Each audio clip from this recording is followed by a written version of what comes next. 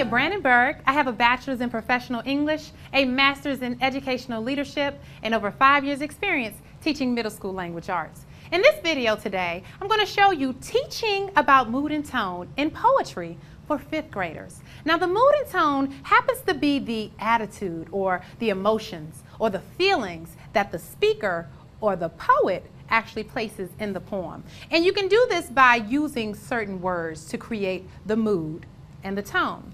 The first thing I suggest is that you create a feelings chart, basically highlighting some of the most commonly used feelings or felt feelings that we have. For example, happy.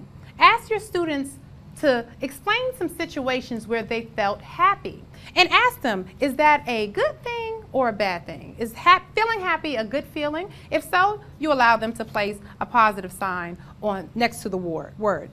If they, for example, feel sad, you ask them, how does that feel? Think of a situation where you felt sad. Is that a good feeling, a bad feeling, or is that neutral? Most likely they'll say that that's a bad feeling. So first, allow your students to get very familiar with the type of words that help us to create the mood and tone. Next, you want to get your examples of poetry.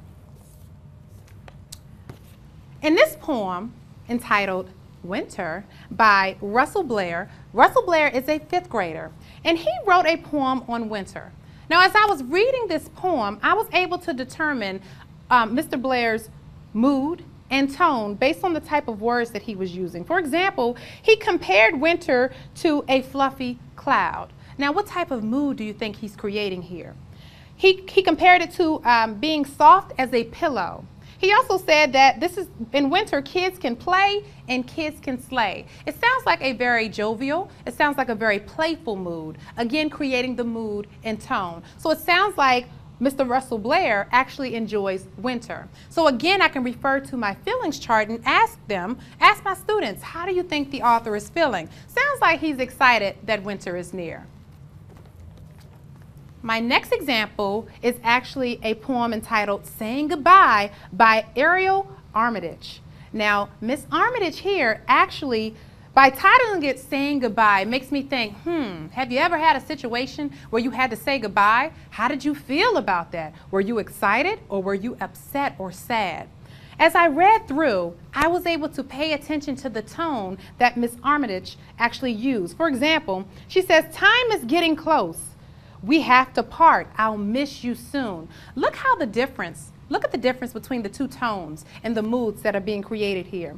Here she says, last words from my heart. Oh, aren't you heartbroken? This sounds like a very sad situation. We'll soon be in our past. Here she says, and I'll make it if I try. Some of the words that she's using helps me to determine that she truly is heartbroken. And that's not a good thing at all. She's heartbroken. So that means that she's creating a very sad mood. Again, my name is Lakia Brandenburg, and these were some examples of teaching mood and tone in poetry for 5th graders.